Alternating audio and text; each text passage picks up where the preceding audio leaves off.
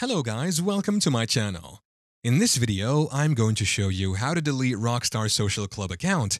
It is a fast and easy tutorial, so let's dive into it. I will use my PC browser to work you through these steps. So open your browser and go to socialclub.rockstargames.com. Here, log into your account. Note, when you delete your account, you will lose your friends. Also, deleting the account will result in the irreversible loss of activation entitlements for Rockstar Games PC titles, along with any purchased DLC. Activation keys and DLC codes will remain linked to the deleted account and will not be usable on any other social club account. Once you are logged in, click on the Rockstar logo at the top right corner of your page.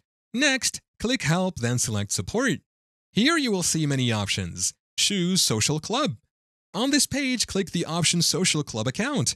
Here, click Delete Account and Information. Now go through the information. Once you are sure you want to delete the account, check the box and then click Submit Web Ticket.